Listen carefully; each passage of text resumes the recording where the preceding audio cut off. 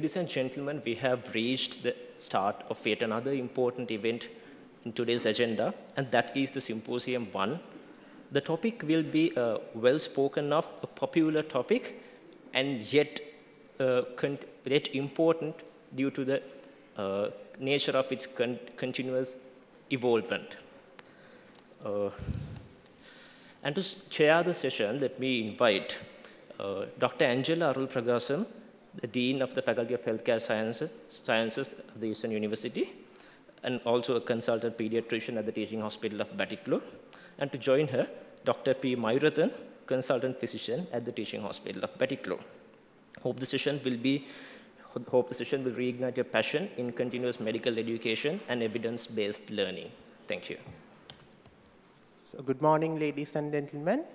We warmly welcome you all to the first symposium, COVID-19, the combat and the consequences. We have 4 eminent speakers today. I would like to introduce the first speaker, Dr. K. Arlomoly. He's a senior consultant physician at Teaching Hospital Batticaloa. He graduated from Faculty of Medicine, Colombo in 1998, and he obtained his MD Medicine in 2004. He has FCCP, FRCP, Edinburgh, and also he is the past president of Batticaloa Medical Association. He is a postgraduate examiner and member of Board of Study in Medicine and member of expert committee in dengue. I welcome Dr. Arlomoly for the first presentation. Over to you, sir. Good morning to you all. Thank you, Mayurathan, for the kind introduction. My topic is how did we combat COVID-19, our experience. So, in fact, we are at the crossroads. We don't know whether really we combated COVID or we are heading towards Omicron or.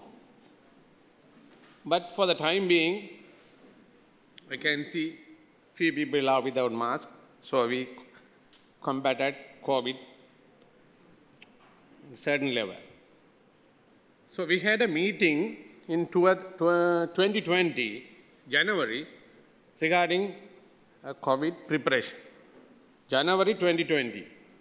We went to the meeting without mask. So no COVID in Sri Lanka at that time. So I said in that meeting, prepare for the worst, hope for the best.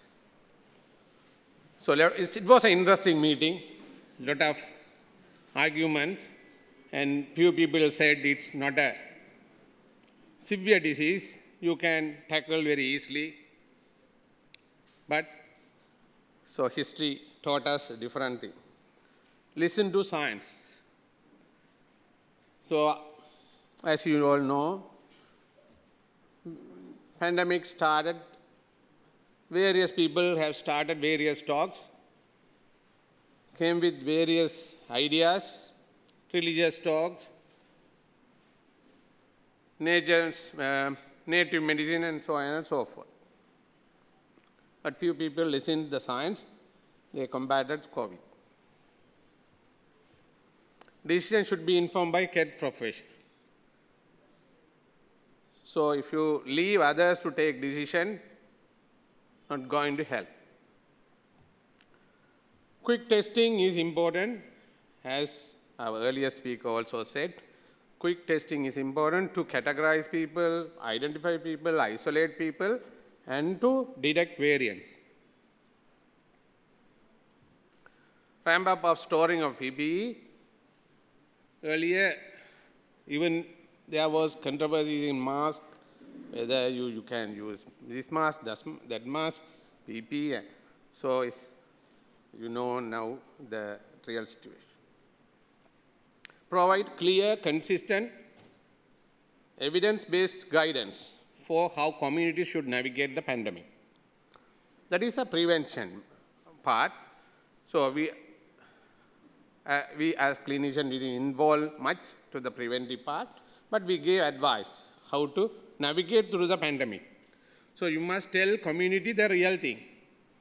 So you can't lie, you can't tell one thing today, tomorrow one thing. So it occurred in Australia also. At start they said, AstraZeneca, we will not give AstraZeneca vaccine for you all. You take Pfizer or something, Moderna. Then they, no vaccines. They released AstraZeneca for everyone. People didn't go. So they earlier said that AstraZeneca has some problem. So you have to tell clearly, and it should be consistent and evidence-based. As you all know, it's virus. COVID is virus, highly infectious, respiratory route, deaths and severe complications. And the behavior of virus mostly unknown. Whether you like it or not, mostly unknown. We don't know how to sometimes infect others also. People will come and say, I never gone outside, but got the virus. So its behavior of virus is mostly unknown, and so post-effect and immune reactions are variable and sometimes life-threatening.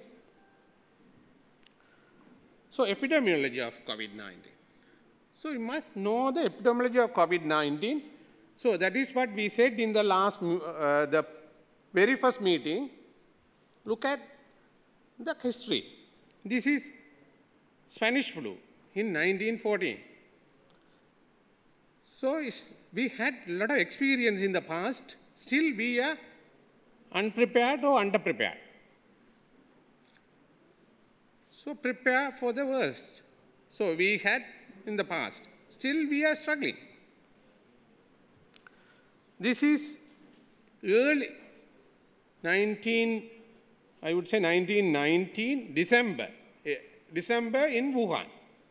Roads were deserted, lockdown. We were hanging around and we were enjoying here in Sri Lanka. It's 2019, December. So we didn't look at the countries suffered from COVID-19. So late 19 and early 2020s. So whole Wuhan city, province was locked down. They were washing the roads, and so we laughed at them. So you had to learn from them. You learn from other countries, learn from the severity of disease. So you should prepare. So this is again a history. Black Death killed more than 200 million in 1300s. Smallpox killed 56 million. Spanish flu killed 45 million. HIV killed recently in 1981, 30 million. COVID-19, so for 5 million, compared to those past few numbers, but for the modern world is significant number. So this is R0 factor, is RO factor or an R0 factor. This is it's a factor of contagious, how severe the virus is contagious, how contagious is the virus. So this is, if you can see, this is in 1st December 1990. They phased out the R0 factor in China. This is in China. Face to face, they calculate the R0 factor, how severe, how contagious is the virus. We didn't realize. So R0 is very high in February.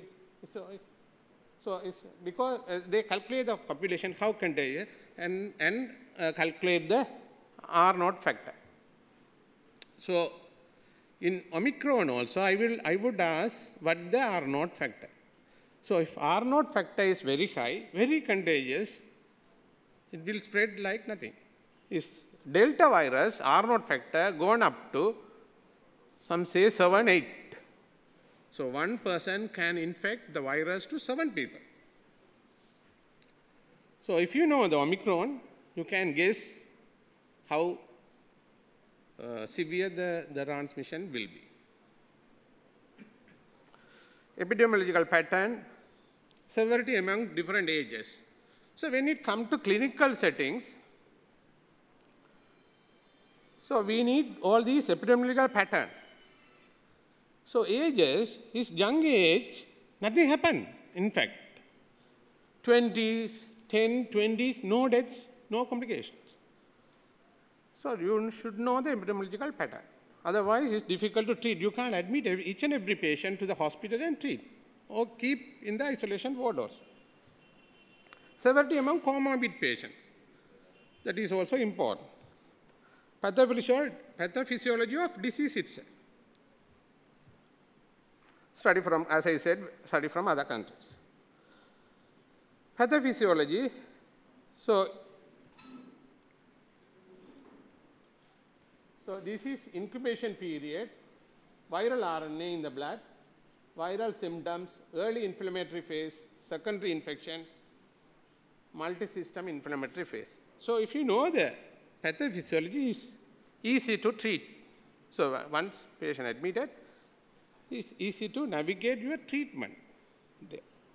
So this is again the pathophysiology with the action model. So vaccine monoclonal antibody is very early, immune modulators little bit late, and IVIG and all those things later than that. So admission, as I said, whether to admit every patient or selected patient. Earlier, we didn't know anything about this virus. We admitted all the patients to the hospital, and all wards were full, isolation unit were full. We couldn't tackle whom to take care, whom to give preference. So later we understood young people, less complications.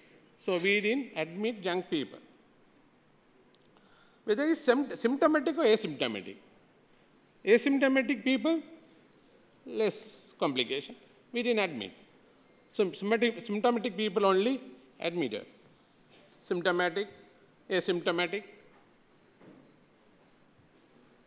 So again, comorbidities. Elderly with comorbidities, definitely problem. So elderly more than 50s, 60s with diabetes, more complications. So we admitted all the patients with elderly and comorbidities. Hypertension, again problem. Lot of complications. We don't know whether it's due to the ACE inhibitor. Most of the people are on ACE, were on ACE inhibitors and ARBs. Don't know whether it's due to that treatment or hypertension itself. COPD, obviously it's a lung disease. Again, COVID is also lung complications. CKD. Investigations. So as I said, latter part of the disease, we struggle a lot handling pandemic. We categorize the patient. We didn't admit young people. So we have sent back all young people to home isolation. We didn't admit asymptomatic patients. We sent almost all the patients to home or peripheral centers. So we admitted only the elderly with comorbidities or elderly people. We did on admission, we did full blood count, CRP, blood sugar, chest X-ray. On admission, each and every patient we did to see the baseline value. Otherwise, it's difficult to see the changes later on when they develop complications. So again, we did X-ray on 5th day of admission to see whether they develop any lung complications. In developed countries, straight away they did HRCT, but here we did chest X-ray on 5th day of admission to see whether they develop any obvious lung complications, in addition to that. Mainly because we healthcare workers entered to the patient room with all full PPE. Difficult to listen the lung, difficult to examine, lot of restrictions. So we mainly depend on investigations and monitoring. Treatment, of course, almost all diabetic patients are put on insulin from day one. So we have changed the non-ACE inhibitors, ARBs, antihypertensive to other treatments, and we started inhalers, not the nebulizers.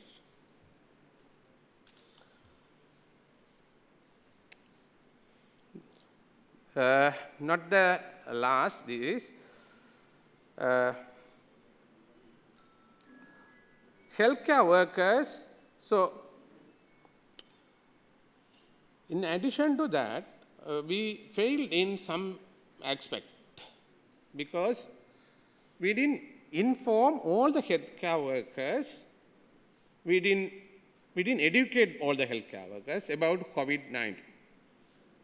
Mostly because we also didn't know about the virus, what will happen and how trans.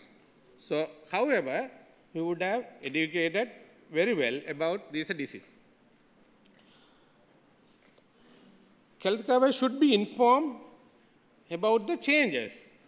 All the healthcare workers, otherwise they will not come to the work. They have put sick leave sometime. Nobody was there. Doctors jumped out. So you should inform them. And you should reassure them. And should be protected. So we were telling most of the time, protect healthcare workers. So the current context is different. We have got the vaccine, fortunately. So before vaccine, we were struggling. So it should be protected.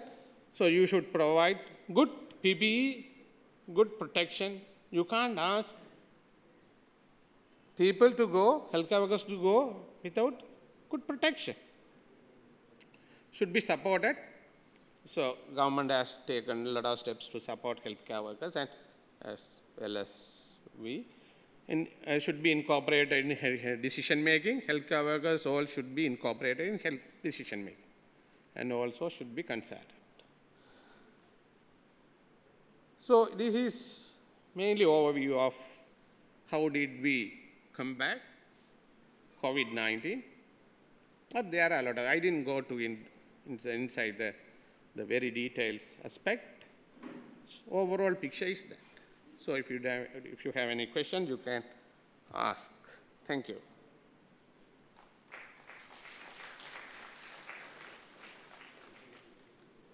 Thank you, Dr. Arlomoly.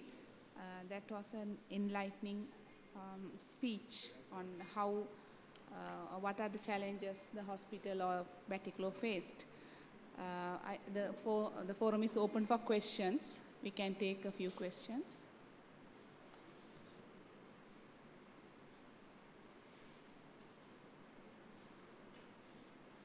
While you prepare for your questions, can I ask one question? Now, you have mentioned the steps or the problems that we have faced. Can you mention a few things, what you would consider as success stories during this pandemic in our context? In our context, success story is to categorize patient. At one point, we couldn't tackle admission. Because of the Delta variant season, we couldn't tackle admission. Lot of admission, no place to admit the patient. So you can't admit here and there. So there should be an isolated ward with all the facilities. So doctor should go. So in should be there, out should be there, and there are a lot of things should be done. So all of a sudden we decided not to admit young people and not to admit young people without any comorbidities. So we have sent all the patients home, isolation. So we have relieved little bit, and one thing is that, and other thing, we got a trial evidence of treatment.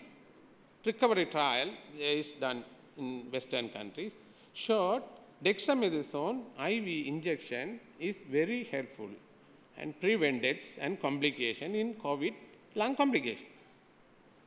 So we have taken that and we have started treating patients with dexamethasone and other enoxaparin. So recovery trial mainly dexamethasone, excellent result. But people died not because of poor response to dexamethasone, because of late presentation, very high blood sugars on admission, defaulted treatment for comorbidities. Those are the main cause for death. As far as I can remember, almost all patients who came early developed lung complications, survived. No one died. Those who have died are late presenters, late comers to the hospital, and severe complication, comorbid complication, or defaulted treatment for comorbidities. So we have started treatment with dexamethasone and other enoxaparin and tocilizumab. It saved a lot of people. Yeah, thank you very much, Dr. Arlomoly. That was quite reassuring. So I should thank and congratulate the teams who were involved in managing all these admissions during this pandemic. Thank you. Thank you. Thank you very much, Dr. Arlomoly.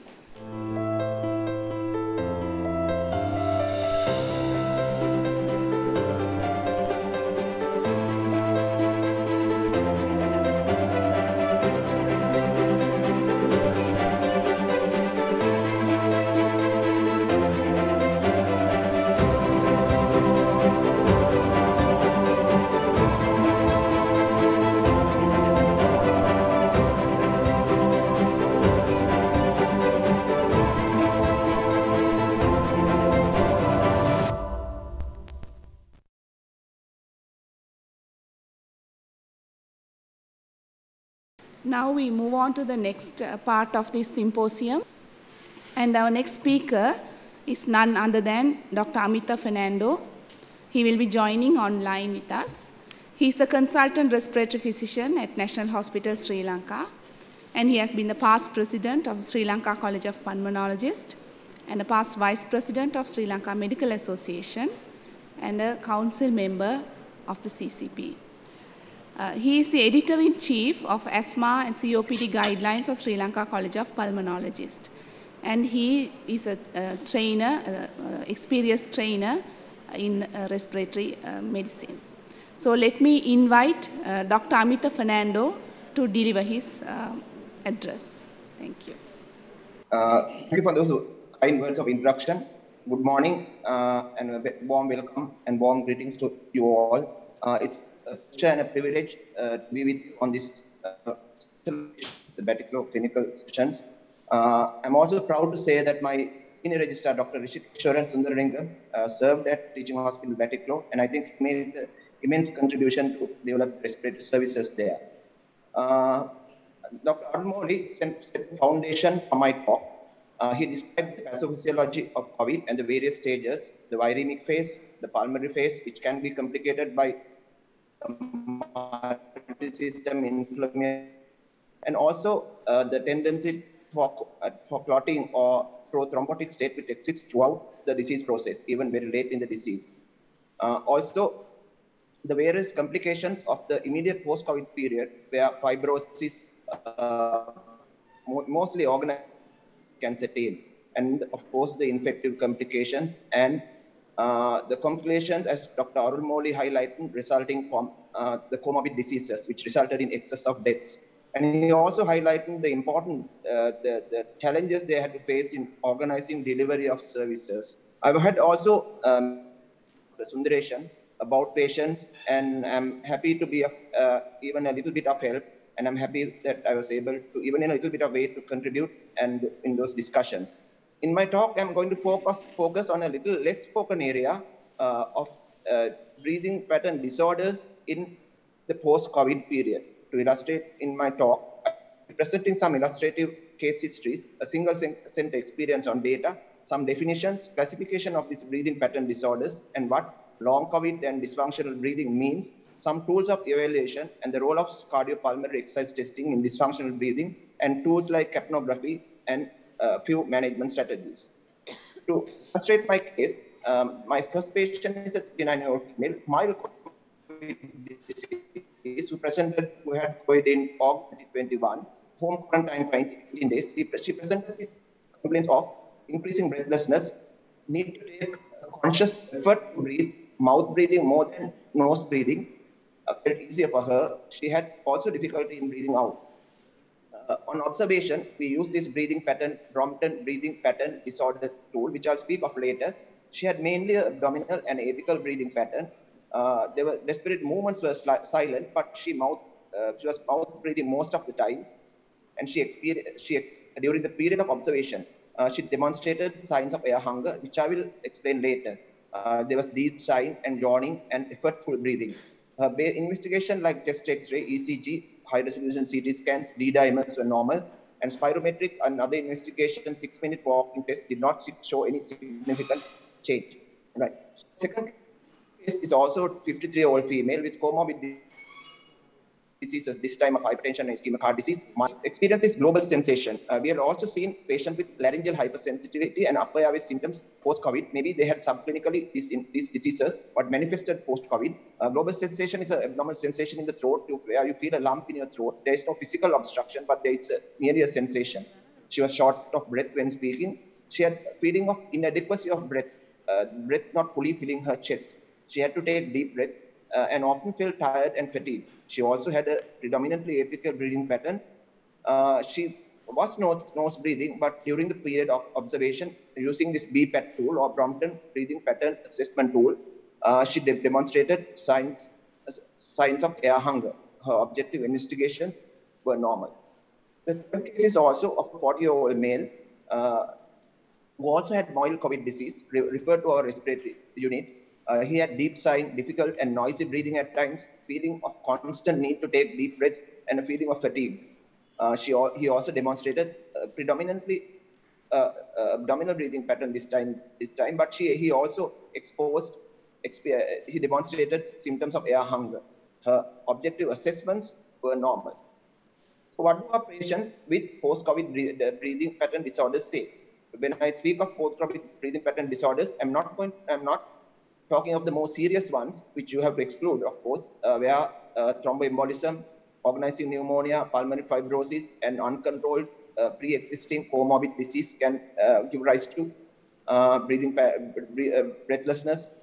Organic disorders have to be excluded, and you should be able to pick up red flags in such instances. And also, you shouldn't forget the risk of infection. Some of these patients have high doses of steroids. We have gone on to big doses of steroids, sometimes Dexa-12BD. Some of these patients have had methylprednisolone pulses for presumed organizing pneumonia. So sepsis and other organic diseases must be excluded. Most of these patients say that they cannot breathe. Their breath is not satisfying or fulfilling. They cannot take a breath that fills their chest. They demonstrate features of air hunger. They have an excessive need to breathe. And also they experience symptoms of restriction, maybe in the throat and also in the thoracic cavity, where they say that the chest they're unable to fill their chest with a good breath. They're unable to take a satisfying breath. They say that air gets stuck somewhere in the region of their throat or chest.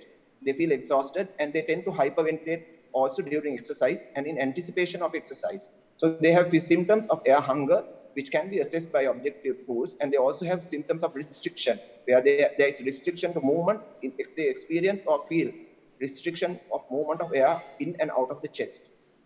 They also experience non-respiratory symptoms like neurological symptoms of headache, palpitations, dizziness, brain fog, or clouding of cognitive impairment, cardiovascular symptoms of palpitations, chest pains, musculoskeletal symptoms, and due to taking of excessive air, they get bloating and abdominal distension. Most of these features are due to heightened sympathetic activity, where your sympathetic nervous system prepares you for a fight or flight reaction, and these symptoms are likely to sustain inappropriate sympathetic activation with the prolonged fight or flight reaction. So there are sensory symptoms of visual impairment, blurring, cognition, as I said before, and also motor incoordination. And most patients have psychological impairment, anxiety, and also they have poor quality sleep. So these are data from patients who are referred for spirometry to our center. 123 patients post-COVID were referred for spirometry. On clinical assessment using these tools of assessing dysfunctional breathing, 11 had evidence of dysfunctional breathing. 21 had symptoms of dysfunctional breathing. 10 were males and 11 were females. We applied this 9EGN questionnaire, which is which has items of on respiration, CNS, and also psychological parameters. Out of a score of 64, a grading of 0 to 4, possible score of 64. If you score 23 out of these 64, it's suggestive of hyperventilation with a sensitivity of 93 and a specificity of about 96%. So out of these patients who were assessed with this for dysfunctional breathing, 16 patients who were assessed demonstrated a positive 9EGN scores of more than 23. Again, we used the hospital anxiety and depression scales, which also showed significant abnormalities. Most patients scored about 8. These are tools to assess anxiety and depression, which are coexisting with the states of dysfunctional breathing. Vocal cord dysfunction, or where the vocal cords close inappropriately during inspiration and expiration, causing restriction or movement of air in the throat. There are questionnaires which you can assess this, and this item questionnaire with a grading of 5, if you score with a possible score of 60, if a score of 12 or above, suggests that you have vocal cord dysfunction. Vocal cord dysfunction has been termed variably as paroxysmal vocal cord movement and dysfunctional vocal cords, but since sometimes the obstruction, this is, mind you, is a functional obstruction, not a structural obstruction. Since it can occur in the subglottic region also, this has been now termed as inducible laryngeal obstruction. So we see that vocal cord dysfunction also coexists in a significant proportion of patients, post-COVID patients who have dysfunctional breathing or disordered breathing patterns. So most of these patients in this cohort demonstrate a thoracic dominant breathing pattern or apical breathing pattern in which the patients were using accessory muscles of respiration and upper thoracic muscles. This can also cause hyperinflation and a degree of air trapping. Also, when you have prolonged sympathetic activity, it affects your diaphragmatic function. Diaphragm becomes flattened and less mobile. So this also can lead to air trapping and hyperinflation, and your residual volumes increase and patient's work of breathing increases. So as I said before, this is likened to a prolonged state of flight or fight with increased sympathetic nervous system activity. So this is basically a little on the physiology of breathing. It has higher cortical centers. Our breathing is under volitional control. We can hold our breath, we can hyperventilate, we can change our breathing patterns actively. And also there are various chemo and mechanoreceptors and various efferent and efferent pathways which contribute to our process of breathing and regulating homeostasis in blood and blood pH. Basically, what happens is disordered breathing patterns or dysfunctional breathing, as we are breathing in excess of our body's metabolic demands. We are breathing in excess of our body's metabolic demands, and we are trying to get large volumes, large tidal volumes, as much as 3 times the normal when we do sighing and deep breathing. So this causes alteration in blood pH, CO2 levels that would impact function of peripheral and central chemoreceptors and reflex changes. Habitual failure to exhale fully, as I said before, and thoracic breathing causes air trapping and hyperinflation, hyperinflated chest. Sighing breathing can also lead to hypocapnia. Hypocapnia on the long run causes respiratory alkalosis and impairs delivery of oxygen at tissue level. This dysfunctional breathing, in spite of not being a disease process, can mimic many respiratory, cardiac, and neurological and musculoskeletal symptoms, as I described, of extrapulmonary manifestations. So, as I said, this is likened to a state of heightened flight or fight response. There's been various terminology in trying to define dysfunctional breathing, but the definition I like best is this, which says that dysfunctional breathing is a term describing a group of breathing disorders in patients with chronic changes in breathing pattern, resulting in dyspnea and often non-respiratory symptoms in the absence of or in excess of organic respiratory disease. So organic respiratory disease have to be excluded, and those who have organic respiratory diseases like asthma, COPD, interstitial lung disease, obesity, the respiratory distress may be in excess and not explained purely by organic disease itself. Dysfunctional breathing can be divided basically into thoracic dysfunctional breathing or extrathoracic dysfunctional breathing. This can again be divided into functional and structural dysfunctional breathing. Structural thoracic dysfunctional breathing results when phrenic nerve impairment, diaphragmatic ventilation occurs. Extrathoracic dysfunctional breathing, structural ones, results from subglottic stenosis. Functional thoracic dysfunctional breathing is what we are talking about, and I'll describe this a little bit in more detail. Extrathoracic functional dysfunctional breathing mostly implies vocal cord dysfunction. So dysfunctional breathing patterns can be hyperventilation. This is associated with shallow breaths, associated with respiratory alkalosis, independent of hypocapnia or not. It accounts only for about 20% of dysfunctional breathing, but is the most studied pattern of dysfunctional breathing. Then there's deep sighing dysfunctional breathing, in which patient takes large tidal volumes, as much as 3 times their normal tidal volume. This can be combined with hyperventilation. There is also a thoracic dominant breathing pattern where patients are using their accessory muscles, neck muscles, and upper chest muscles. This can be a physiological response in asthma and COPD, but when it's in excess of your physiological demands, it is termed dysfunctional breathing. And some patients experience forced abdominal expiration, in which they say that they have to contract their abdominal muscles to force air out of their lungs. And suddenly there is a breath which escapes unnoticed. And there also can be thoraco-abdominal asynchrony, in which the thoracic cage muscles and the abdomen does not work in synchrony. So what triggers dysfunctional breathing? Social situations, environmental stressors, travels, public speaking, emotional stressors, and a variety of emotional issues can trigger dysfunctional breathing. Posture is very important. Stoop posture, mostly we see this in children who are online in front of their computers, stoop. We see non-COVID related dysfunctional breathing also.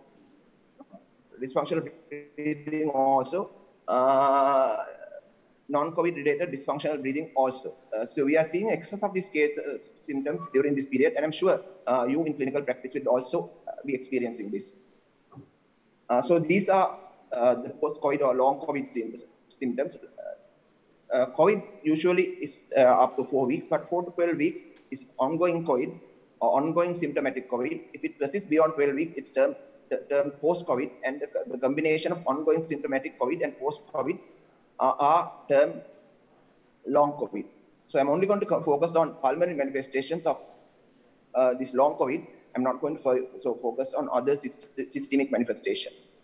So a post-exertional malaise or worsening symptom, even after minor physical activity or mental exertion, is also important thing in the COVID patients. So what do we have? What diagnostic tools we have? Breath holding is an important screening test in which you can ask the patient to hold their breath. Most of these patients are unable to hold their breath for more than 10 seconds. On average, it's about 6 to 8 seconds. You should be able to hold their breath for about 30 seconds. So there are objective screening questionnaires like the Nijmegen questionnaire, the self-evaluation of breathing questionnaire, which I'll speak about a little later, and the Brompton breathing pattern assessment tool. There are also objective measures like we use spirometry, 6-minute walk test, mainly to exclude other pathology, but cardiopulmonary exercise testing and capnography are also useful diagnostic things.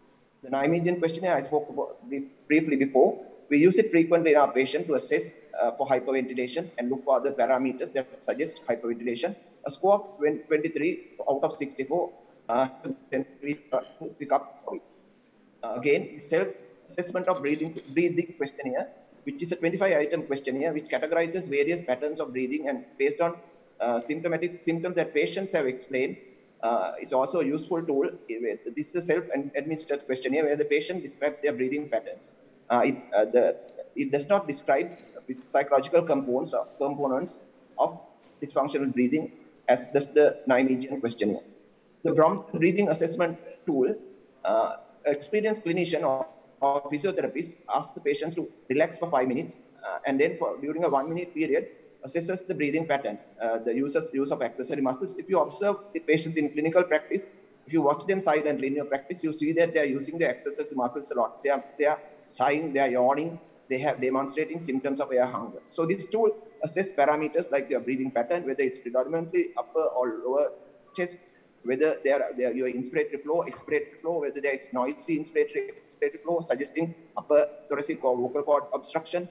Are there symptoms of air hunger? Patients have, this is a very important symptom. Patients complain of this also and demonstrate signs of air hunger by taking deep breaths, struggling to breathe, making effort, keeping their arms on their hips or their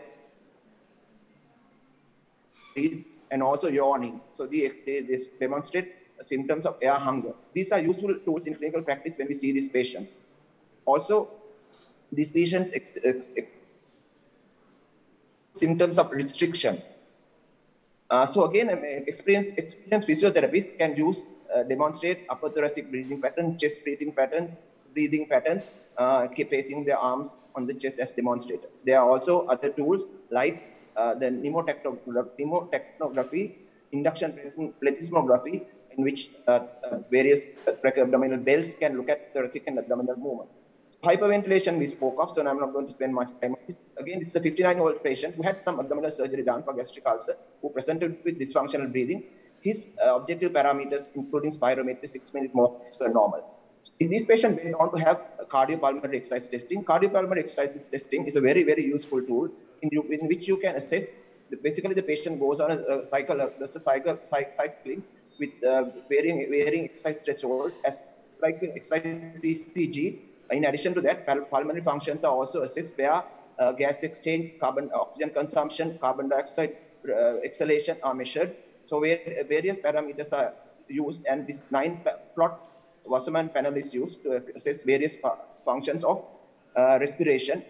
We can look at cardiac reserve, pulmonary reserve, musculoskeletal reserve, anaerobic thresholds. We can also look at breathing patterns and breathing pattern disorders in these patients. We can look up for deconditioning. It's a very useful tool, and we have this tool now in certain centers in the country, but we need the expertise, and we have respiratory SRs who have trained overseas and who are bringing us new knowledge and new technical expertise in these areas. So this has been a useful tool in assessing these things. So you see a disordered breathing pattern in these patients.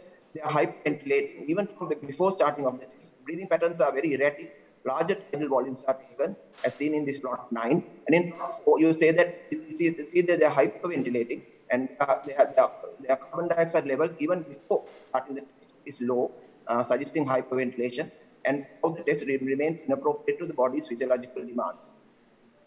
Capnography, again, a useful tool. The capnogram, as shown here, can also the graph can also use to demonstrate breathing patterns. As demonstrated in this graph, breath holding, aborted breathing, forced exhalation, gasping, or struggling to breathe can also be demonstrated in this thing. And in educating a patient that the problem lies in a breathing pattern, demonstrating such a graph sometimes itself is very reassuring, as the patient knows that there is help at hand, and the clinician has been able to identify the problem, whereas he or she have been told that there's really no problem and this is all anxiety related. So when addressing this issue, the services of expert physiotherapists or physiotherapists experienced in handling these patients are needed. They will treat these various breathing patterns, right? Mainly of diaphragmatic breathing, relaxation techniques are taught to these patients, and also they need to be provided with psychological support, anxiolytics, and other medication may help. In conclusion, breathing pattern disorders are common in the post-COVID patients. It's important that we understand this and we are able to observe and detect these patients and manage these patients appropriately, because it is a heavy burden. At least 5 patients or 6 patients a day I see in practice with these breathing pattern disorders. Some are not related to COVID, but the COVID environment and the stresses associated with COVID and changes in the lifestyle and the new norm has also led to excess of these patients. So most patients are subjected to needless battery of tests. Some patients even have undergone angiography, and patients are sometimes labeled as psychological without a proper assessment and reassurance that there is a problem. Patients are inappropriately prescribed medication, including a variety of inhalers. Sometimes, as I said, awareness of these assessment tools and basic bedside or clinical assessment tools are very poor, and access to specialized investigations like cardiopulmonary exercise testing and capnography is not available, and when available also, the proper technical know-how and the skills to interpretation are not available. And also, knowledgeable physiotherapists, respiratory physiotherapists, whom we work with constantly, whom we have we are fortunate enough to have, are able to also help us in managing this patient. So I would like to say that in addition to the COVID patient, also, as I said before, there are excess of breathing pattern disorders in the non-COVID patients also. So once more, I thank Batticaloa Clinical Society for inviting to speak, and I will be happy to answer a few questions if there are any questions on this issue. And it's important to remember that changing your breathing can change your life. Thank you. Thank you very much, sir, for the excellent presentation on an important topic.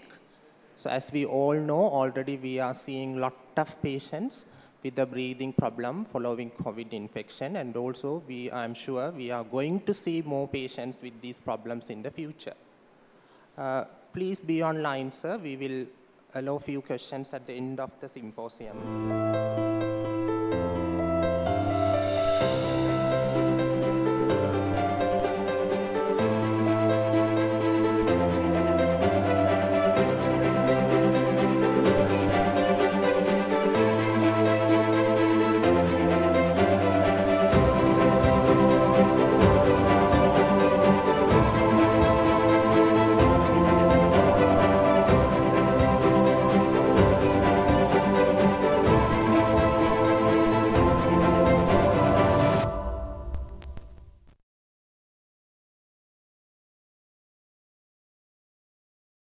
I would like to introduce my dear colleague, Dr. Vaidehi Rajivan Francis. She is going to talk about diagnosis of COVID-19. Was it an easy task? Dr. Vaidehi Rajivan Francis graduated from Faculty of Medicine, University of Jaffna, and she has completed diploma in medical microbiology and MD in medical microbiology. Dr. Vaidehi is a senior lecturer in microbiology and head of the Department of Pathophysiology, Faculty of Healthcare Sciences, Eastern University. And also she is covering up the duties of microbiology at Teaching Hospital Batticaloa as an honorary consultant microbiologist. Over to you, Dr. Vaidehi.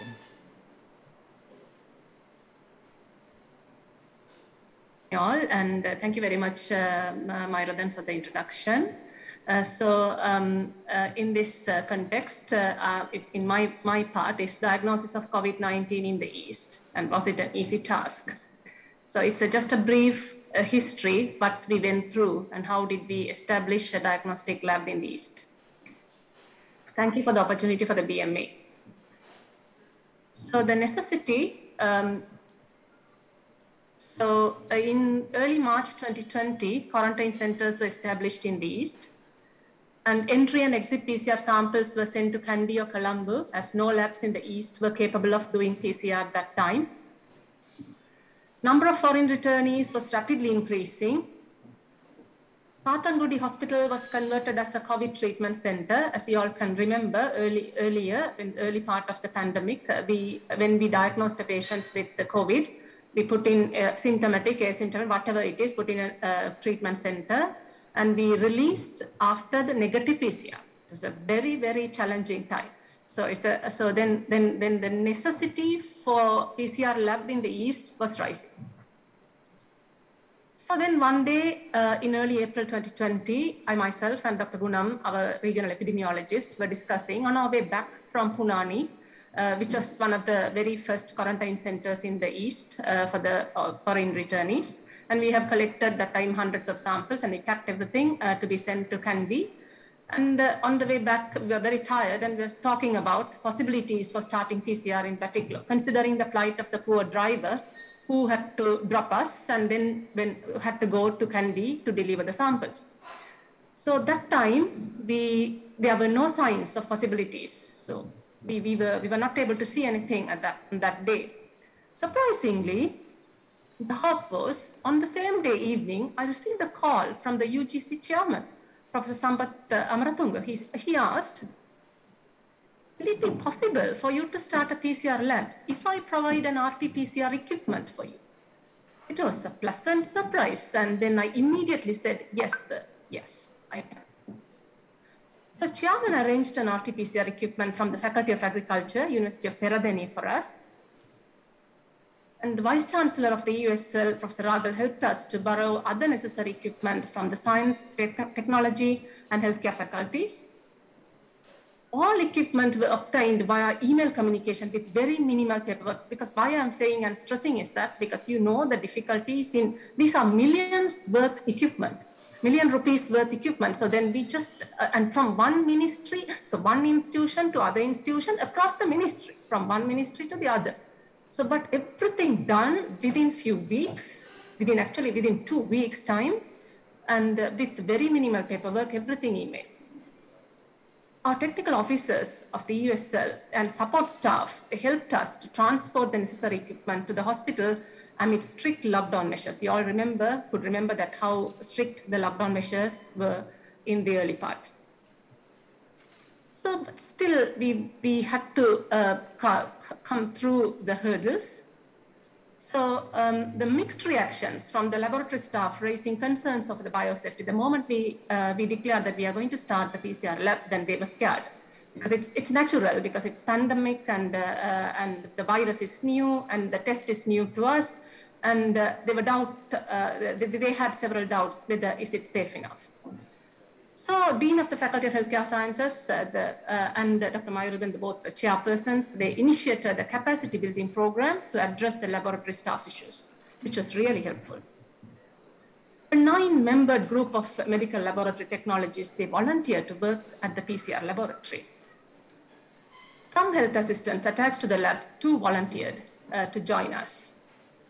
So we received a brief hands-on training at the Kandy Virology Laboratory. And we started COVID PCR testing on the landmark day, 24th April 2020, under the supervision of Dr. Rohitha Muthugala, my dear friend, consultant virologist, Kandy Hospital. So it was a fruitful collaboration of University Grant Commission and Ministry of Health through the Eastern University at the Teaching Hospital Batticaloa. I'm really proud of it as a part of this, this collaboration. So what did we detect? So we received samples from the entire East Coast, from Mullaitivu to Ampara. We detected positive cases from COVID returnees with very high viral load in May 2020. From July to October 2020, we continued testing of community samples with near zero positive rate. So that time we did pool testing. You all may have heard that word, pool testing. So more than one samples in one reaction tube, and we test as a pool. And then if there is any positive, then we need to individually testing that. So pool testing was possible when near zero positive rate was there. So in mid-October, we detected our first staff case linked to the Minuangoda cluster. So we tested all the possible contacts in the middle of the night, our staff, possible contact staff in middle of the night, and submitted the report to the director in the early morning to facilitate her to decide on continuation of the service of that unit. That was a labor room. So we did our part to give that early report for the administration to decide what to do with that. So then in late October 2020, on the day the laboratory celebrated Navaratri Puja, that was our annual Vanivula, we detected several positive pools from community samples from Valachena Harbour at our evening run, because we skipped the morning run because of the puja. And evening run, we detected several positive pools. So evening run red was around 10:30 in the night, because it takes 5 to 6 hours, 10:30. So when we shocked to see such much of positive pools. It was the first cluster linked to Paleogoda in the east.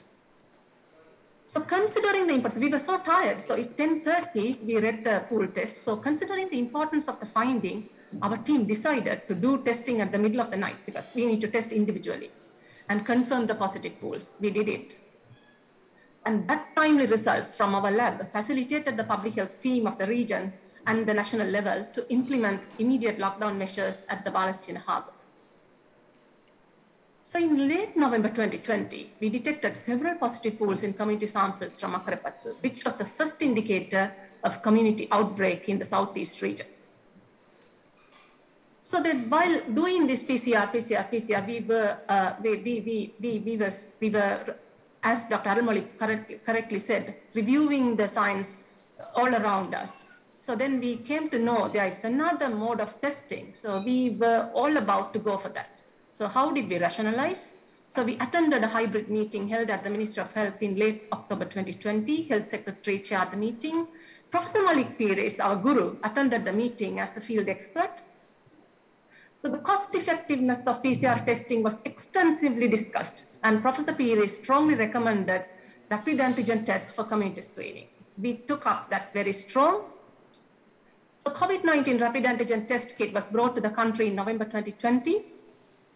The first community screening using rapid antigen test was done in the east at Akarapattu market area, and we pioneered it. 3 MLTs from our PCR team and an academic of Faculty of Healthcare Sciences volunteered to come with me to conduct the first community screening using rapid antigen test in the east. So we performed a local validation of rapid antigen test, and our study revealed overall sensitivity of the antigen kit was around 58.5%, and which increased to 79.4%, which is very important in people with high viral load. So specificity of this kit in our study was 100%. So interpretation of sensitivity of a point of care test, because this is point of care test, should be done considering the purpose of testing. So point of care testing in COVID-19 is aimed to break the chain of transmission by detecting and isolating highly infectious individuals. So the turnaround time of a test is a key factor to achieve the successful containment. So repeated testing on population with increased risk of transmission could be an effective strategy to prevent institutional outbreaks noted in the second wave of COVID-19 in Sri Lanka. So tests with longer turnaround time with higher cost as real-time PCR will not be useful for repeated testing. Why we learned this? We learned this lesson because I pointed out from July to October 2020, we were testing community samples with near zero positive rate. We were testing and testing and testing, but we couldn't prevent the second wave hit the country. So why it went wrong? Because we didn't do the repeated testing of high risk population. So that is not possible with RT-PCR because of the cost, because of the turnaround time. So that is that's a very important lesson we learned, and we converted and we rationalized the testing. So we facilitated point of care test. So when the rapid antigen test was introduced to the hospitals, confusion and conflicts rose on who to do the test, we had to do the test, who is responsible, but our team clearly understood it's a point of care test. And we visited, our medical laboratory technologists visited the RT, our respiratory unit and COVID unit, and to explain the test procedure. So our team extended its support to the peripheral hospitals as well as to establish rapid antigen test as the point of care. So point of care tests have its own issues. So we too had it. So false positive cases. So we had detected an asymptomatic patient tested prior to transfer to Jaffna for angiogram at the cardiology clinic. Then we had an asymptomatic postgraduate trainee doctor tested positive on arrival from an out district. An asymptomatic patient tested prior to a surgical procedure. An asymptomatic pregnant mother who was transferred from a local hospital with RAT positive results found to be false positive. A trauma victim with intubated and on ambuing transferred from a local hospital with RAT positive results. And we found out then and there, inquired into these cases and found out all are due to reading error of the stream. And we worked out and we educated our team as well as the local hospital team as well as the public health team, the proper reading of the antigen test kits. So our experience in field testing, what did we do the field testing? So our MLTs again volunteered to support the public health team in conducting the field screening using rapid antigen test, considering the timely, the necessity. So large scale of asymptomatic random screening done among Bati Bazaar's shop workers in December 2020, and that was detected early asymptomatic cases, and then that helped the public health team to implement issues and prevent the Christmas outbreak in Bati that time. And we conducted large-scale contact tracing at NTS, and then similar contact tracing at Palyaradi and Batticaloa Prison, and several other asymptomatic screenings to prevent community transmission in Batticaloa, Kathangudi, Ariyambadi, Balacheni, all with the help of our volunteer MLTs. So then what about the health ministry support to the lab? Yes, the ministry supported us by providing 3 designated MLTs in November 2020. So Ministry of Health provided the necessary equipment in January 2021 through the Health Enhancement Project funded by the World Bank. And with that support, we were able to return the RT-PCR equipment we borrowed from the University of Vaidehi and certain other equipment we borrowed from the USL with our sincere gratitude. So the community support to the PCR lab. So during mid this year, Dr. Devakandan, who was acting consultant microbiologist, forwarded a request to the government, our district secretariat, through the director to arrange a public donation for purchasing certain equipment to increase the PCR capacity of our lab. So we received some valuable equipment through donations, and which enhanced our capacity. The hospital support to the lab, without that we were not able to start. So A&E team happily provided the space, including the designated space for the rabies control unit to expand the PCR lab. You all know we all are the territorial, so we don't allow other people to come into our territory, but the A&E team happily provided the space and including the rabies control unit for us. And hospital transport crew did a tremendous job from the very beginning to deliver the reagents and consumable on time. Happily they did it. And hospital IT team, I should remember them, and their support was invaluable. Hospital administration was always positive towards our requests. So the take-home message is that COVID-19 opened up a new era in diagnosis of infectious diseases in the East. So we never dreamt that we were able to start a PCR lab in the hospital within that short period of time. So it's a great example of true collaboration of Ministry of Health and UGC through the Teaching Hospital Batticaloa and the Faculty of Healthcare Sciences, Eastern University. And rational use of testing facilities and correct interpretation of test results are the essential factors which determine the efficacy of any test. And I would like to remember my school motto, dare to do right. Whoever, whatever says, if you know that you are doing the right thing, go ahead with that. And my dear team of MLTs, I want to share, these are the 9 MLTs, and they volunteered initially, and we were honored by the Batticaloa Rotary Club in mid last year. And these 3 people, these 3 MLTs joined again as voluntary and later part. And these 3, our dear designated MLTs appointed by the Ministry of Health, and our dear the data operator, Ms. Hema, she was with us throughout.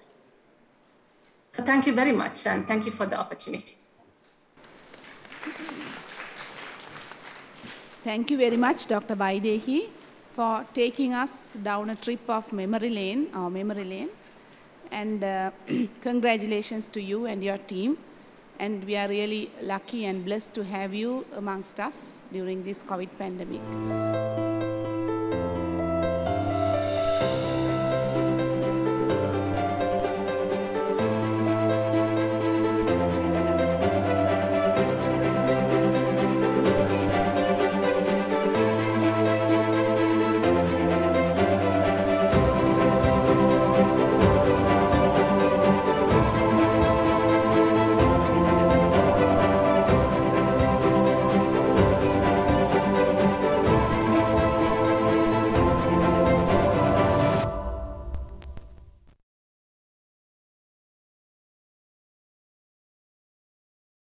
Introduce the next speaker, who is not a stranger to us. She's Dr. Chithra Vamadevan, and she'll be speaking to us on Miss C, What Are We Seeing? Dr. Chithra is a graduate of the University of Jaffna Medical Faculty, and she is a consultant pediatrician of TH Batticaloa, And she's a life member of the Batticaloa Medical Association and a past president of Batticaloa Medical Association. She's a member of Board of Study in Pediatrics PGIM and regional member of Sri Lanka Association of Child Development. And she's a member of Child Protection Committee and Pediatric Skills Development Committee of Sri Lanka College of Pediatricians. And Dr. Chithra has been a pioneer of skill developing, and she's an ardent trainer of healthcare workers in the region in neonatal and pediatric care. So over to you, Dr. Chithra. Good morning, everybody. Thank you, Dr. Angela, for the introduction. And thank you, Batticaloa Medical Association team, for the opportunity. Our symposium topic is combat and consequences. Now we are moving on to consequences. What we are seeing now, COVID-19 associated MIS-C. What are we seeing?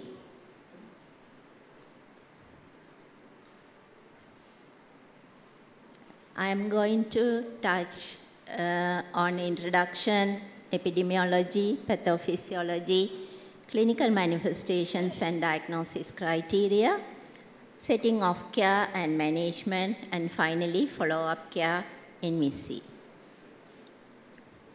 Introduction. As we all know, the active COVID-19 infection in majority of children are mild disease. Only very few are getting the severe form of active infection. But now what we are seeing is the consequence of active COVID-19, that is multi-system inflammatory syndrome in children. That is again a rare but is serious. In introduction, that first in April 2020, United Kingdom reported a series of 8 children who were presented with hyperinflammatory shock with the features of atypical Kawasaki disease. Then the other parts of the world also experienced the similar presentation of children. Then this new disease entity they identified and named as multi-system inflammatory syndrome in children by Center for Disease Control and World Health Organization. We should emphasize this is diagnosis of exclusion of other causes of systemic inflammation and infections. Few points about epidemiology. As I mentioned, this is a rare but serious condition. 1 in 500 of children who are getting infected with active SARS-CoV-2 getting this MIS-C. And most of the children are previously healthy. They are relatively older and adolescents. The median age group is 8 to 12 years.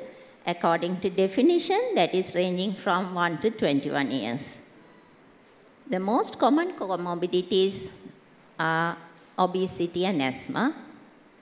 In Sri Lanka, we received or reported the first case in early 2021, but there is a possibility in 2020s also we have a couple of cases, but not identified and reported.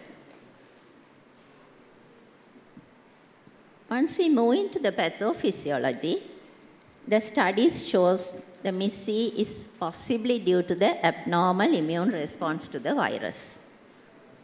As we see, the many children, when we are testing for SARS-CoV infection, most of them are having negative RAT as well as the PCR, but they have positive serology. The clinical picture similar to Kawasaki disease, macrophage activation syndrome, and cytokine release syndrome. Even though the clinical picture is similar, the studies showed there are different immunophenotypes from Kawasaki and macrophage activation syndrome. As we all know, the myocardial injury is a prominent feature in MIS-C. The possible causes for myocardial injury, The study shows the systemic inflammation, acute viral myocarditis, hypoxia, stress, cardiomyopathy, and coronary artery involvement. According to the WHO and CDC case definition criteria, the age group is 0 to 21. As we see MIS-C, that is multisystem inflammatory syndrome in children, nowadays there are MIS-A means adult, MIS-N in neonates also detected. And there should be fever more than 3 or more than 3 days with elevated inflammatory markers, high ESR, CRP, procalcitonin, LDH or serum ferritin, and we should exclude other obvious microbial causes, especially the sepsis, septic shock, any serious bacterial infections like leptospirosis, dengue shock syndrome, and some serious viral infections like cytomegalo, Ebola virus. By exclusion, then we are coming to the possible diagnosis of MIS-C. And there should be an evidence of COVID-19 as we are doing PCR and serology. As I mentioned, as this is a post-COVID infection, most of the children rat negative. Sometimes we are getting the PCR with the value of past infection and serology positive in most of our admissions. Plus, there should be 2 or more clinical manifestations. Example, some mucocutaneous, GI is very, very common GI manifestations in MIS-C, cardiac, renal, hematological, neurological, and respiratory. Let us move on to the clinical spectrum. There are 3 varieties. The mild MIS-C we call as a febrile inflammatory state. The children presenting with the persistent fever with mild symptom, mainly GI symptoms, the abdominal pain, vomiting, they mimic acute appendicitis. And inflammatory markers may be normal or elevated with no evidence of shock, cardiac dysfunction, or Kawasaki disease phenotype. The second category is a moderate presentation we call as Kawasaki disease phenotype. They meet the criteria for complete or incomplete Kawasaki disease like fever, mucocutaneous manifestations, cervical lymphadenopathy, and peripheral signs with no evidence of shock or severe multisystem involvement. And the third category we called severe MIS-C. They present with shock with severe multi-organ involvement, with cardiac involvement, sometimes neurological or other renal or respiratory involvement, but they are having significantly elevated inflammatory markers. As I mentioned, there is a significant overlapping between the phenotype of MIS-C and Kawasaki disease. We should know some key distinctions between these 2 categories. MIS-C commonly affects the older children and adolescents, whereas Kawasaki affects infants and young children. GI symptoms are very, very common in MIS-C. We also experience the same. Studies showed around 85 to 90% MIS-C they present with the GI symptoms. And myocardial dysfunction and shock, the cardiac involvement mainly, they have in MIS-C myocardial dysfunction and shock, but in Kawasaki disease, mainly the coronary artery involvement. And the inflammatory markers are relatively very high in MIS-C than the Kawasaki. Kawasaki also, the inflammatory markers are high. When we move on to the setting of care, the treating clinician has to take very active role, and they should take a decision for level of care of these children, as most of the MIS-C children need very close monitoring. That is very, very essential. And as you all know, in the teaching hospital Batticaloa, we don't have a pediatric ICU setup. All of the children admitted with Miss C under the supervision of my unit, the pediatric unit 29 and 30, we managed in our ward setup, and the shock children we managed in the high dependency unit, and all 6 children recovered and we discharged successfully. So I would like to share the experience in managing and setting of care these children. And the need for isolation is, as we discussed, most of the children are presenting after 2 weeks of active infection. So we never isolated none of them. But the isolation, need for isolation is depending on the CT value. We must thank our microbiology team, especially Dr. Vaidehi, for the quick response and timely needed support to get very early PCR report with the CT value to decide whether isolation is necessary or not. And again, the multidisciplinary care is important in MSc, mainly the team of pediatrician, cardiology, microbiology, as well as hematology lab, and to get all investigations in an urgent reports. So we received 6 children during the period from September to November. The youngest one is 4.5-year-old female child, and the other 5 children between the typical age group 7 to 13-year-old. And all 3 categories we received. One child, a 7-year-old female child, came with the mild category of Miss C, just a fever with mild abdominal symptoms. And we managed according to our guideline. She received IVIG and aspirin, and she recovered within a short period, and we discharged that child. And another 2 children, both are females. They presented with a moderate Kawasaki disease phenotype pattern. They presented with the non-purulent conjunctivitis, rash, with the mimic appendicitis, as I mentioned. One of this category child we received from the surgical unit. Child was admitted to the surgical unit for appendicectomy. Luckily, they noted that some eye changes are there, some conjunctival non-purulent conjunctivitis, and they referred to us, and immediately we took over the child. We suspected we have to exclude Miss C, and we managed according to the guideline. And none of them have shock or multi-system involvement, but they have CRP, ESR, LDH, and very high serum ferritin levels. Both of them we excluded sepsis. We took blood culture, urine culture. One child undergone lumbar puncture also. CSF culture came as negative, and we have done dengue antigen and send antibodies level for leptospira, Ebola virus, cytomegalovirus.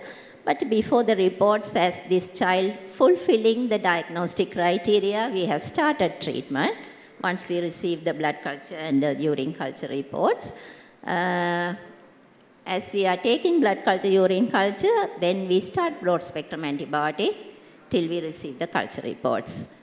And these are few mucocutaneous manifestations. You can see mainly the strawberry tongue and peripheral changes in the hands and feet with the cracked lips and conjunctival, non-purulent conjunctivitis. In this situation, we have to think about leptospira also, but that is said in leptospira, you can see the very deep conjunctival suffusion. Here, just a mild inflammatory changes in the eyes. And how did we manage these 2 children? We admitted to the high dependency unit, and monitor the vital signs and started broad spectrum antibiotic according to guideline, cefotaxime and vancomycin. But we didn't start vancomycin, we started cefotaxime alone and closely monitored. And all of these Kawasaki disease phenotype 2 plus our shock 3 children, we could able to do the urgent echo. We should thank our cardiology team. They also helped us very quick and urgent echo was done. And we treated according to the guideline with immunoglobulin, methylprednisolone, then changed to oral prednisolone and tail-off regime. And we have started antiplatelet aspirin also in the Kawasaki disease phenotype. And both of them recovered completely and we discharged and we are planning for the follow-up review. And we received 3 children with shock. Really, that's a severe form. Out of 6, the 50%, 3 children presented with shock to our unit. And 1 child really they admitted to the surgical ward with the acute ruptured appendicitis with septic shock. Because when you see that child in that situation with the scan findings, child undergone appendicectomy, you can't prevent that because that is a very emergency situation. You have to decide whether to do surgery or not, but child was in shock. But ruptured appendix, the finding shows the child undergone appendicectomy, but the shock not persistently, the child having low blood pressure with the signs of shock. Then the next day morning, we received the referral and we went and shock, and immediately we managed the shock in the surgical unit and discussed with the other team members, and we took over the child immediately to our high dependency unit and managed the shock appropriately. And we have started the management according to our guideline, and immediate echo was done, and all 3 children having cardiac involvement also. 1 child have global dyskinesia with the low ejection fraction and heart failure, really, and they presented with a very high inflammatory markers, as well as all 3 have elevated D-dimers. 1 child D-dimer level very high, more than 10 times higher than the normal side. This is our high dependency unit. I must thank our team who involved in managing all children who were admitted to the high dependency unit very successfully. These are our management for the severe form, initial stabilization, oxygen, fluid boluses, broad spectrum antibiotic, and take all cultures, and very close monitoring of vital signs. Started once the diagnostic criteria fulfilled, we started the regime methylprednisolone with IV immunoglobulin and urgent echocardiogram. Even the non-official hours, we could able to do the urgent echocardiogram by our cardiology team. And we have started antiplatelet dose of aspirin, and enoxaparin dose, we had to start one with the very high D-dimers treatment dose, and the other child with a prophylactic dose. Luckily, none of them having the features of refractory MIS-C, and they never received any second dose of IVIG or inotropes or any adjunctive therapy.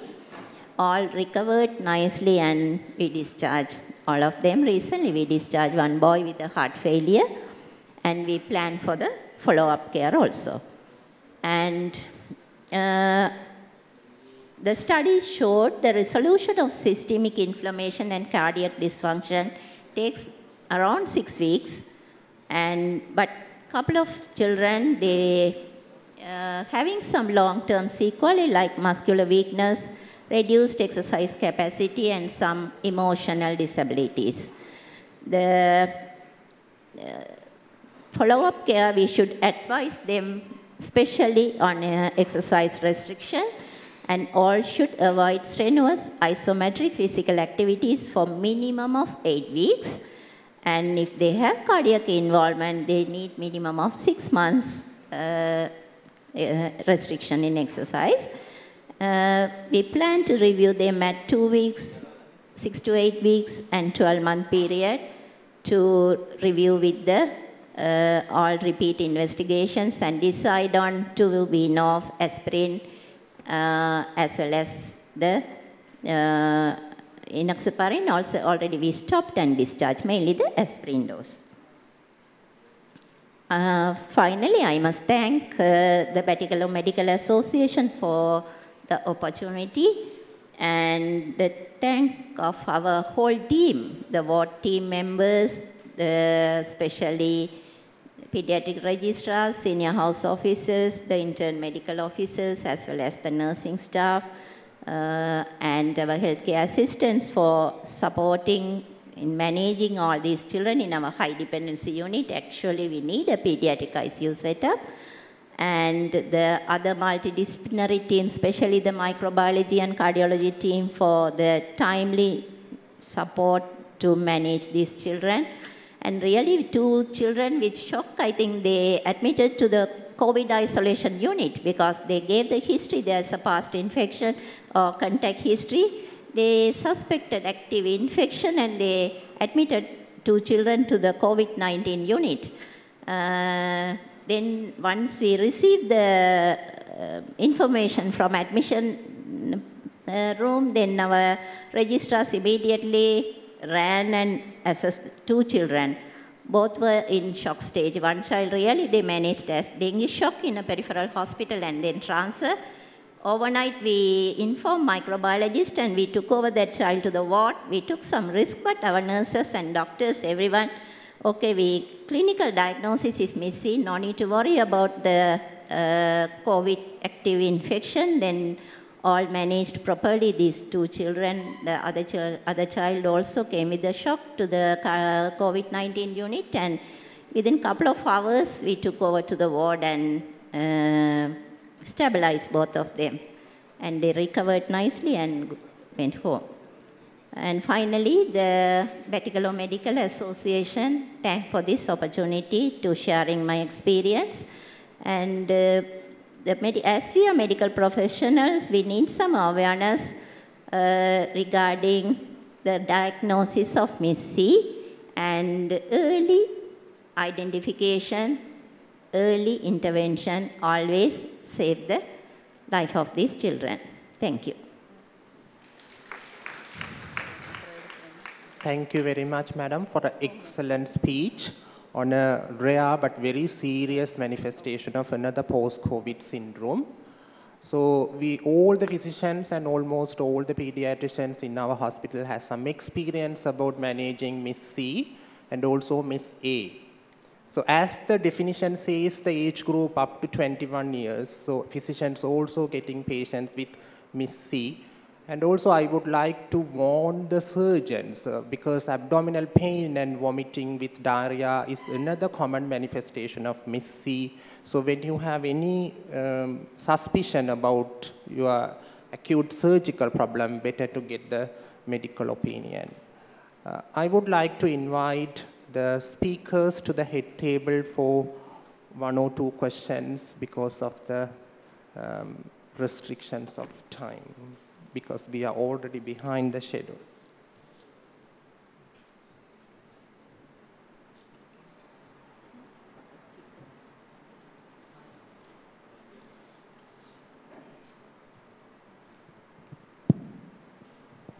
Thank you all for the good, excellent talk. This is to Dr. Amitha Fernando. Thank you, Dr. Amitha Fernando, for helping us in managing some of our patients. And my question is maybe a little deviating from your topic. The question is, now, oxygen therapy, of course, one of the most important part of the treatment when it comes to COVID. But are we doing too much? Because yes, after listening to a talk yesterday by a consultant anesthetist, the oxygen itself, just like any other drug, can have more effect, side effect which has a worse outcome. So what is the target for COVID-19? Is giving too much of oxygen to maintain for about 96 or 98% of saturation. Is that really bad? So what is the target oxygen saturation we should maintain? Thank you. Thank you for that question. I think this is the issue that we should seriously look at. In fact, we had our sessions on pulmonology recently, and we had speakers from overseas in the UK and other clinical experts from Europe on a critical care session in which these issues were highlighted. I think the question that you raised is very pertinent. Are we doing too much? Are we expecting too much? I think target saturations in a patient who had COPD or underlying lung diseases, we say 92 should be okay. I think targets of 94, 95 is okay, but we have to take into other parameters into consideration, like their work of breathing and things.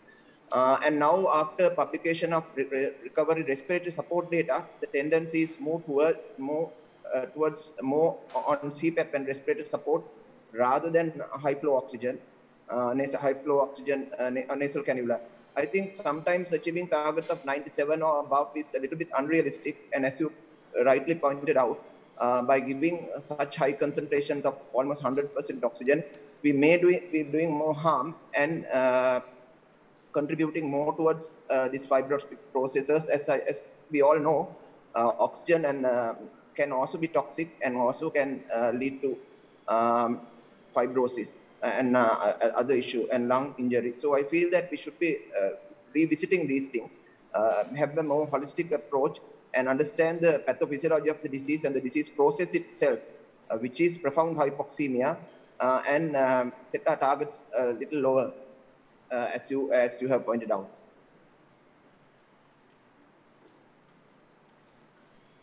Thank you very much, Dr. Amitha. Are there any more questions?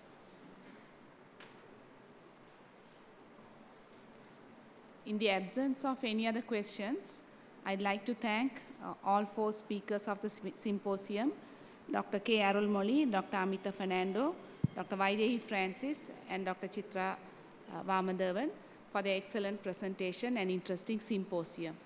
Thank you very much. Thank you. Thank you.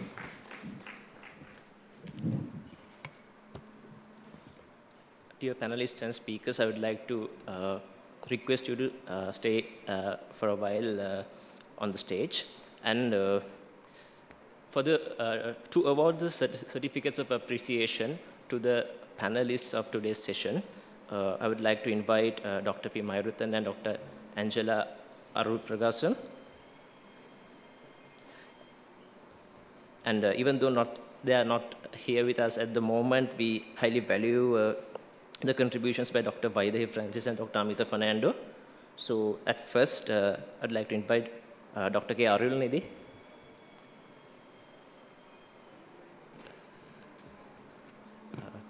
And Dr. Chithra Vamadevan.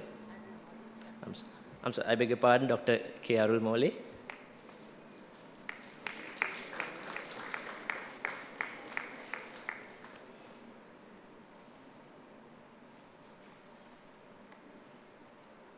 Thank you, sir. And Dr. Chithra Vamadevan.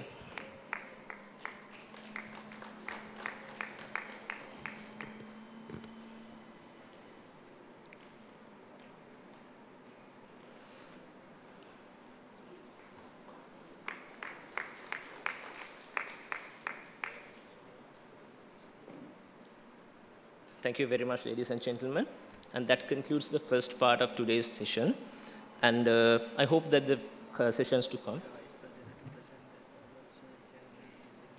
Yes, and before that, to award the certificates of appreciation to our panelists, I call upon the Vice President of Batticaloa Medical Association, Dr. M.H.M. Ashraf.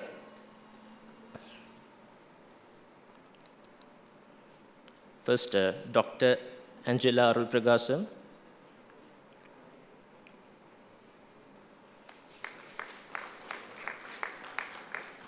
And Dr. P. Mayuruthan.